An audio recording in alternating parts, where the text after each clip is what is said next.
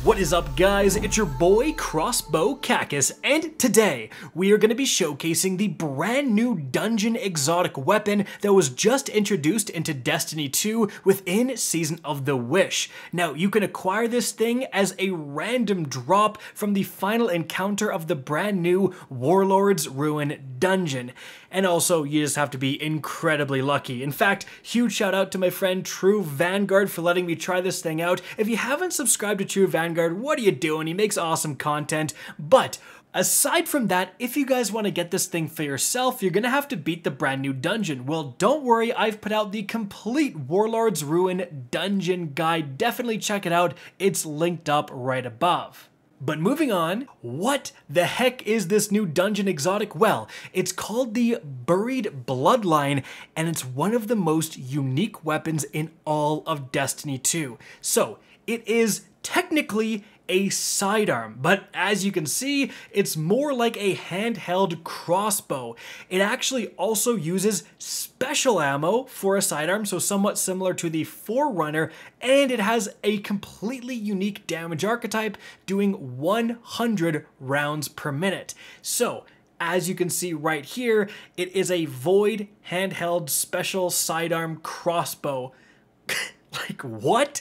Well, let's take a look at its exotic perks. Intrinsically, it has Hungering Quarrel, double fires tracking bolts. Landing bolts leeches health from the target. Then we have another unique perk here, Violent Reanimation. Multiple final blows with this weapon grant Devour to the wielder. So, right off the bat, let's talk about the tracking bolts and double tracking bolts. Well, as you can see from the gameplay, it absolutely does have double bolts. Like, you will see 2 damage numbers pop up against more powerful enemies that aren't killed with, a single one of those bolts. And honestly, as you can see against like these yellow bar servitors, it kind of schmacks. Like, it's not going to be doing raid boss DPS, but for a single shot, it actually hits relatively hard. I mean, it is a special weapon. And then the Devour part is also very interesting. So just get a few final blows and suddenly you get that Devour keyword. And if you are using a Void subclass, which I am in the background gameplay, like, you can spec into Devour. There's fragments that will increase its duration, and it's going to give you a ton of benefits. It's going to give you health back upon getting kills. It's going to give you massive grenade regeneration. Like, triggering Devour is something most Void builds would be very interested in, but you can use the Buried Bloodline, and it's just going to do it for you. No need for fragments or exotics or whatever the heck else abilities. You just get kills with this thing. And it turns out it's pretty darn easy to get kills with this thing. Like, in my time using it, it most often resulted in a one-shot kill against red bars I would come across. Even more powerful enemies like shielded guys, yellow bars, it was just a few shots to dispatch. Now, again, in terms of DPS, you can see me actually use it against a boss within the Coil. It's chunking with every shot, but it's really not doing anything absolutely crazy. Now, as for the tracking bolts part of the description, well, honestly, I tried, guys, but I really didn't notice too much tracking. You can see me trying to shoot enemies from a far distance away, trying to shoot beside them, and it usually would just miss. Now, interestingly, if I zoom in here on the reticle, you can see the reticle kind of change when I hover over a target, and I think that's indicating that, like, if you shoot while this reticle is like engaging, you get a guaranteed hit. And so sometimes when I'm barely on the side of these enemies, right, and you're like, maybe I could miss, maybe I could hit, it usually does give you the hit. But you certainly still need to aim. There isn't like an aggressive tracking, right, to these shots.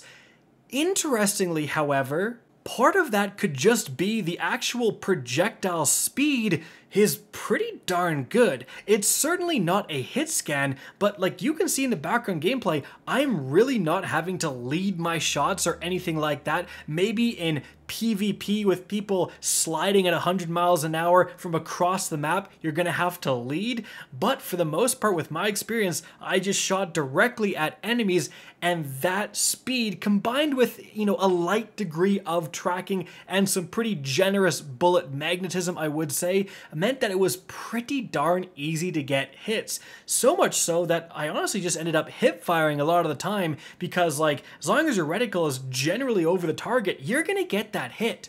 And so, is the Buried Bloodline any good? Is it worth going after? Well, I really can't sit here and say like, yes, this is a good weapon, or no, this is a bad weapon, because guys, there is nothing to compare this to. Like, it's kind of like a little mini sniper rifle in your hand. Like, you get so many one-shots. That's really, really nice. But it has 11 rounds in the magazine. It's much better at close quarters. You know, is it good against higher tier content? I'm not too sure. Certainly, the advantage that this thing gets is that it's a sidearm. And you can see from this gameplay, I was going and testing out the other special weapon sidearm, the legendary rocket sidearm that was also introduced in this dungeon. You can see with that, it's a one-shot to lower the enemy barrier champion shields because we have anti-barrier sidearm as a mod in the game right now. So this special weapon that hits way harder than any primary is going to be able to gain a benefit from an anti-champion mod that until this point was always used for primary weapons, with the Forerunner being the one exception. But, you know, if you are in a solo lost sector where you have a void singe or you have to deal with void shields, like, why not put this thing on as your special? You got one type of champion covered, and then you can just use a primary weapon to deal with the other type of champion. That's really, really good. What a lot of people end up doing is running just double primary and then a heavy. And that will certainly get the job done, but it's not necessarily making for any sort of speedy runs. Well, with this absolutely clapping any red bars you come across and then being able to output significantly more damage than 99% of primaries at the final boss, like, it is really a viable option for solo lost sectors.